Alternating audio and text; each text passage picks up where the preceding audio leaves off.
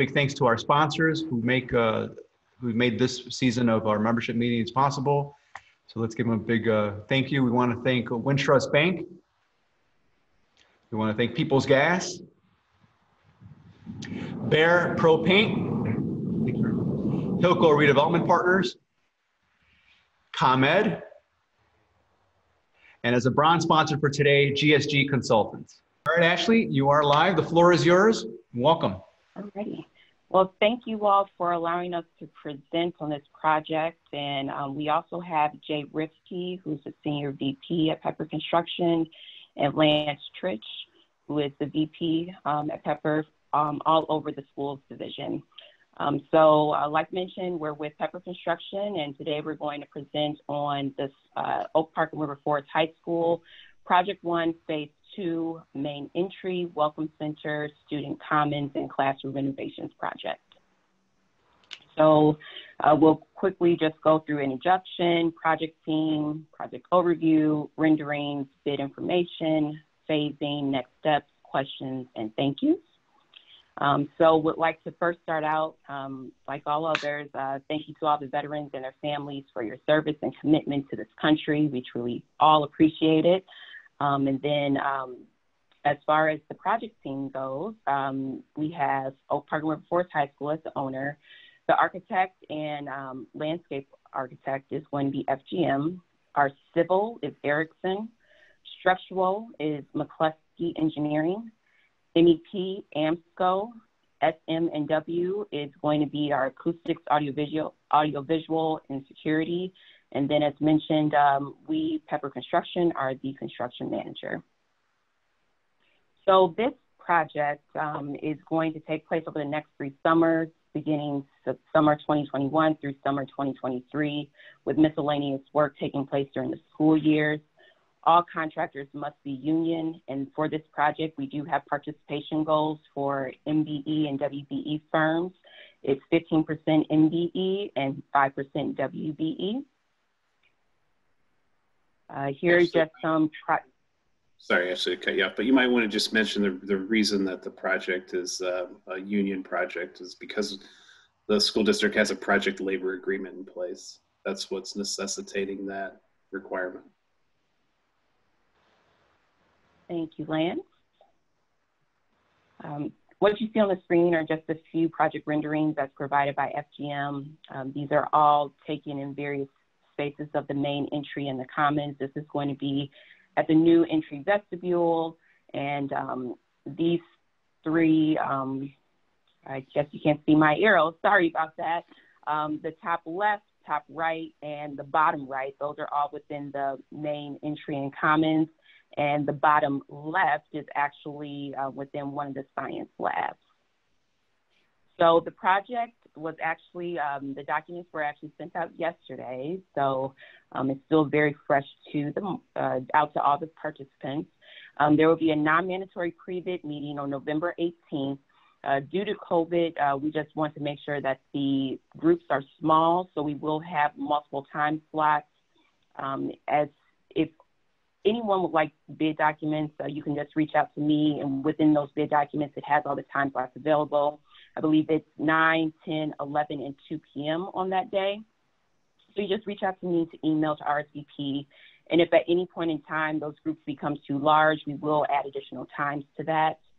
The bid due date will be December 9th. So again, that's going to be tied to a board meeting. So we don't anticipate that shifting. So just wanted to throw that out there, that date is tied to a board meeting approval. As far as bid packages, as you can see, there's a full list of them on the screen. I know that there's a few HAFCIA members who have reached out to me as far as painting bid packages, but please reach out to me. We can, like mentioned, the bid documents went out yesterday evening, so it is still very fresh on the street, so there's definitely enough time to get the documents out to you. So you can take a look, ask as many questions as possible, and then also any questions will be reflected in the upcoming addendum as well. So if any of these packages fit your scope of work, please reach out. Moving forward to project phasing. As mentioned, to start, This work will take place from summer 2021 through summer 2023. You can see that there's going to be multiple types of work. We have it split out into Project 1, capital improvements, and health, life, safety. So there will be various tasks going on within each of these types of projects throughout the years and the summers. You can see that there is some work taking place December 2021 through May 2022. And then also one item to note, the tennis courts renovations, although it does say summer 2022, that'll likely be starting in the spring. It's essentially as soon as we relocate our construction trailer, we will have access to begin on those tennis courts. So this schedule is what we have in the bid documents. Of course, there's some flexibility, whether there's still closures with COVID or, the school allows us to get into some of these spaces sooner rather than later. There's some flexibility with that. So some of the next steps, if any of you have worked on a PEPPER project before, there is a pre-qualification process. One thing to make mention, the pre-qualification process does not have to be 100% complete in order to provide a bid on due date. There is an AIA A305 form that if you do not have your pre-qualification filled out, we do request that you send that to us at least before your bid is due. And if you do have a question on if your pre-qualification is still in good standing, you can reach out to me to see if it is expired. The renewal process, I don't believe takes that long, and I can put you in contact with those proper people as well. And also, as far as getting the invitation to bid, you can reach out to me, make sure that I have the correct company email address so that I can make sure that's who the ITB is sent to. Now it's going to open up the floor to questions. Ashlie, can I jump in and add just a little bit? One of the things that we also are looking to do is we've got the prime trade packages that Ashlie mentioned, and it is a public procurement process to where you do have to provide a bid bond and then a performance and payment bond for the full value if you're bidding on the entire prime trade package. That being said, we're really looking for contractors that might want to just bid on a portion of a particular prime trade package and be a subcontractor to those primes. And really encourage you to reach out to Ashlie and the team if you have an interest in that, because we want to take down your company information. We can still provide you with the bid documents through our system. We want to share your contact information with the prime trade contractors that will be bidding on those packages, so they have an opportunity to reach out to you. And then we'll also share with you which companies are bidding on the prime trade packages, so you can reach out to them and make sure that you have an ability to bid on a portion of their package and get your information to them prior to bid day. Thank you, Jay. Very good. All right. So, Chris, do we have any questions that were posted? Just give me a second here. Are there apprenticeship goals on this project?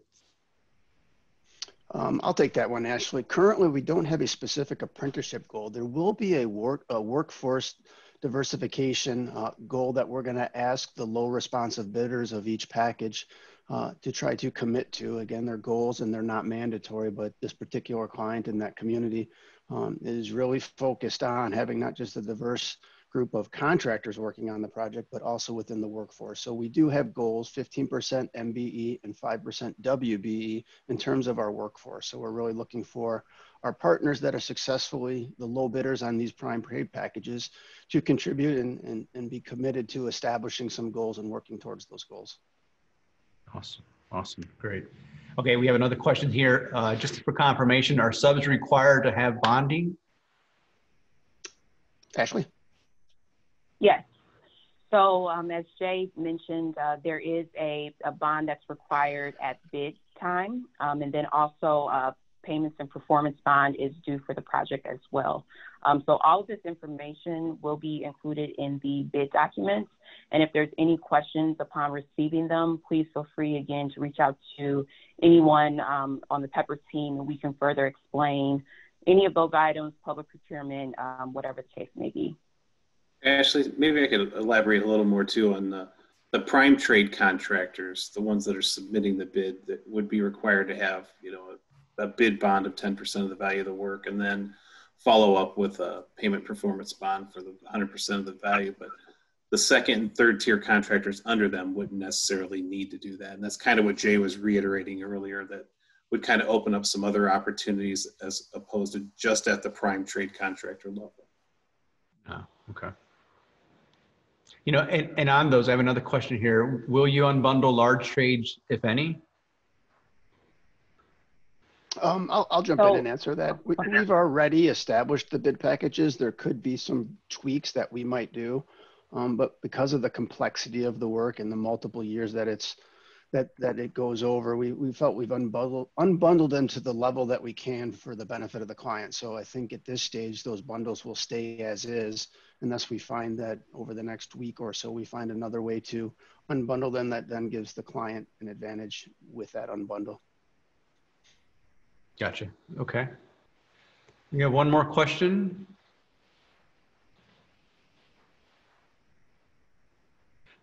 Do bidders need to consider needs? Do bidders need to consider changes in material pricing? If I understand it correctly, I think they might be talking about like material escalation over kind of the duration of the project. And the answer to that question would be currently yes, because we would be locking into a contract with, you know, the low prospective bidders for the duration of the project. So they would have to include both labor and material escalation throughout the duration of the project, correct? Gotcha. Okay. And I think we have one more question.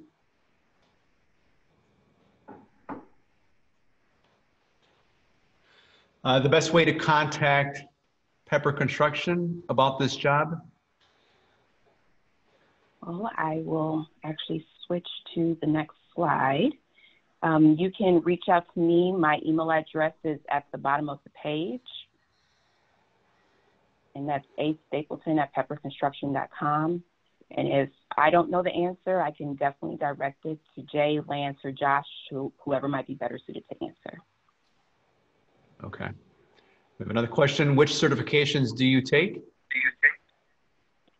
So right now, we've actually left the certifications pretty open. And within our bid documents, we have City of Chicago, County of Cook, National Minority Supplier Development Council, Chicago Minority Business Development Council, Small Business Administration, with Women's Business Development Center, State of Illinois, CMS, NASBE program. So it's fairly open as far as the certifications that we would take. Okay. Another question here. What is the pre-qualification process? So there's a pre-qualification link on the Pepper website, and through that, there's multiple items that you need to upload. There's some things that you just need to fill out as well on the website, but it's all electronic through the pepper.com. If there's any questions on that process, you can reach out to me further, but it's pretty self-explanatory as far as the paperwork and the questions that are needed through the website. I might be able to. Yeah, I was going to jump in real quick, Lance, and it's just completing the pre-qualification process within Pepper. That will not prohibit you in any way for bidding the project or being a low responsive bidder. There's also an AIA form that you need to either have submitted previously to the school district or Pepper on their particular projects, or make certain that you fill out that AIA form that's in the bid documents, which is a typical qualification form that then would be submitted with your bid as well. That is an important component to being a low responsive bidder. Lance, do you want to add to that? Yeah, I just wanted to add that, you know, our pre-qualification process reviews companies for two components, one for financial and one for safety. And on our private or on our public work like this project, every contractor provides, all of our primes provide payment performance bonds. So we don't necessarily need the financial component of the pre-qualification process, but we really do need the safety component. That's probably the more important component that we would need. And that's mostly just to enter into a contract agreement. We need to ensure that, you know, we're working with contractors that feel that safety is their number one priority. Okay. Another follow-up question on the pre-qualification. Is the pre-qualification for this project only, or will it be taken into account for future Pepper projects?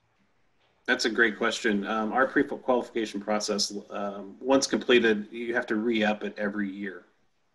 But it Okay. does. But it would. Go ahead, Lance. Yeah, so it would account for other projects, and it's a great way to get, to get some more insight on some other opportunities that we have out there, because a lot of our project managers look to our pre-qualification system, when they're selecting bidders for their projects. All right. So just to clarify, so it's yes, but it just needs to be updated every year. Correct. All right.